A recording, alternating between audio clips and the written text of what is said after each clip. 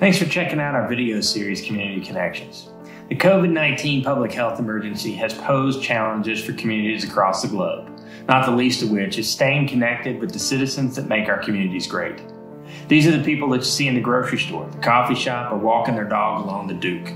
The intention of this video series is to bridge that gap and bring us together despite our physical separation. I hope you enjoy the segment. Hello, this is Larry Snyder, Deputy Fire Chief for the City of Williamsburg Fire Department. Today I'm sharing the screen with Les Hall.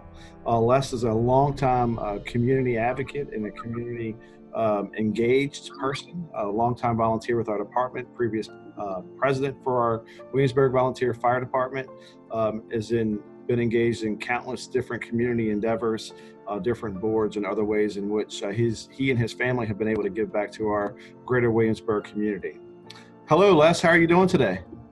Hey, Chief, hope you and your family and the fire department family are all doing well. We are, thank you. We are. Great.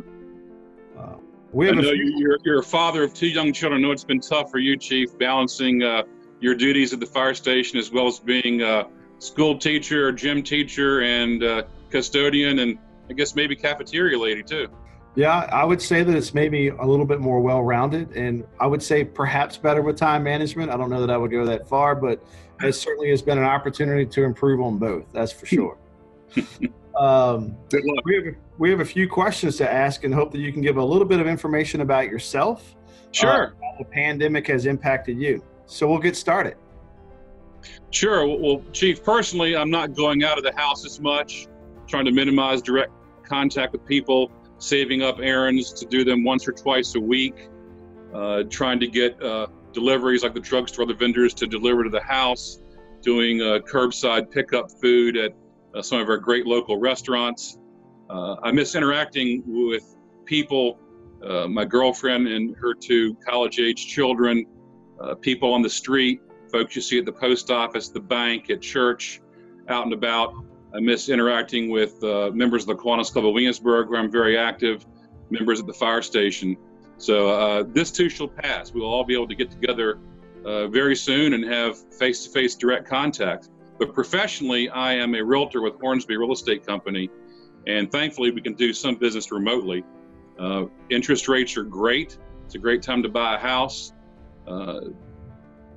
I guess some folks, and I understand rightfully so, are hesitant to go out in public right now to see houses, especially ones that are still occupied. And I get that, but it's a great time to buy a house, and we're able to do it remotely and contact free.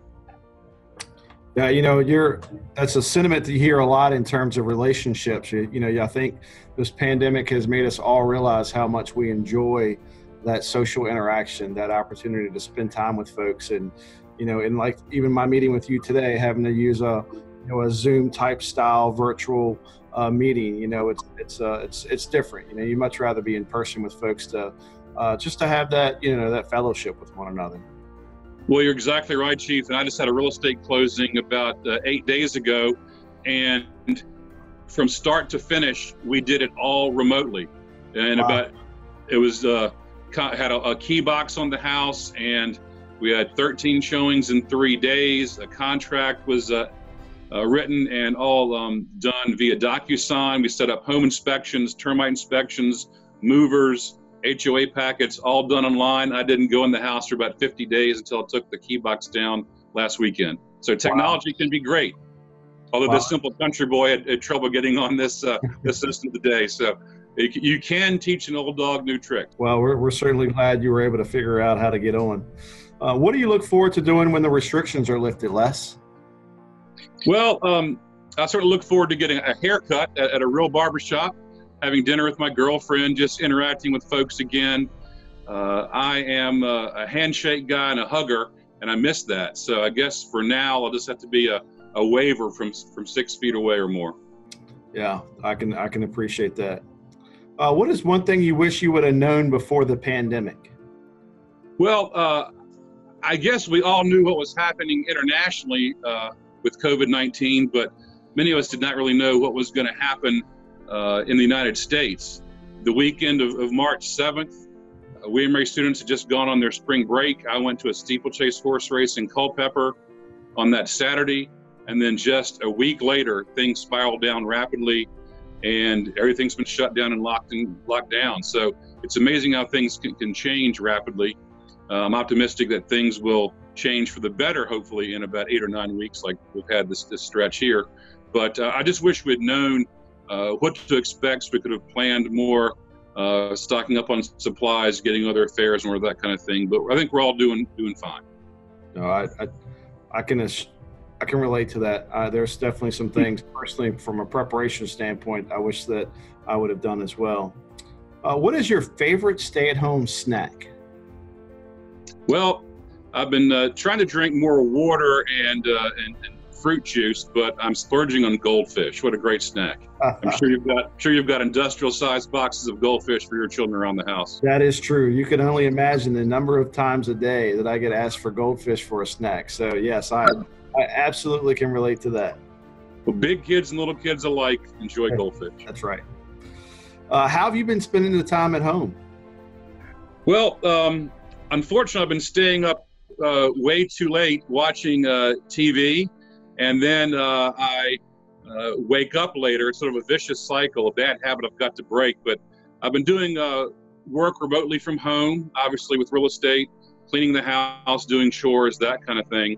I am ashamed to say that I've been watching way too much TV, but it's been great to see childhood shows I watched when I was a youth: Emergency, Dragnet, Columbo, Adam 12, shows like that, along with a healthy dose of MASH and Perry Mason and Andy Griffith. Those are the staples that I certainly enjoy.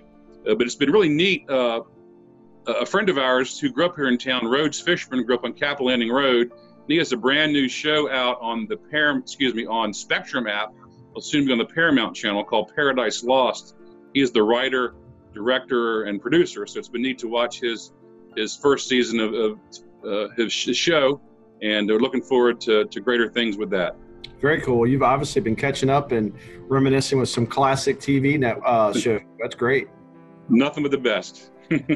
So one of the critical questions that we've been trying to ask all of our guests through this Community Connections program is cornbread or biscuits? What do you prefer? Well, I'm a Williamsburg native, and I'm a Virginian, so I think Virginians like both. And I think I prefer cornbread with meals like chili and barbecue. But and by the way, Old City Barbecue on York Street does great cornbread. But I think other meals like breakfast and hearty dinners require biscuits. So I think I like them equally the same. I'm a big boy. I don't miss many meals. So I've had a lot of cornbread and biscuits in my life. Very well. Very well. Obviously, we talked when I introduced you. You and your family have been huge folks in terms of community engagement and advocacy and being involved and trying to figure out ways that you guys can support. So what's one thing about the Williamsburg community that you're most proud of? Well, I'm certainly very proud of our community and all the volunteerism and acts of kindness that are going on every day during this COVID-19 pandemic. Churches and civic groups are organizing food drives to replenish food pantry shelves. Citizens have organized with local restaurants meals to be given out to healthcare workers at our 2 local hospitals. The Williamsburg Community Foundation has this great new small business relief program. Citizens are dropping off supplies and food at local police stations and fire stations for first responders. There are all kinds of great things that are going on. And so the community, I think, has always been fantastic in supporting whatever's going on through thick or thin. I know we'll continue to do that until this is over. Being a tourist-based college town, obviously local businesses are suffering and there's a lot going on. And I'm very proud of our mayor, city council, and all of city staff for managing the city so well during unprecedented times. And in particular, this $1 million small business grant fund that the city just came up with is a great way to keep our small businesses afloat. And it's just a perfect example of neighbors helping neighbors. I couldn't agree with you more. I think it's some really good insight that brings out truly what's been the best of our community. What is one thing you want Williamsburg to know? Well, I think Williamsburg has always been a close-knit small town where we've all gotten along well, never really any race issues or class issues. It's a great small southern town. And even though we've grown tremendously over the past 30 years or so, we still have many of those Andy Griffith Mayberry small town characteristics that you saw in that show here in town, where neighbors help neighbors and strangers alike. And we don't know what the future holds.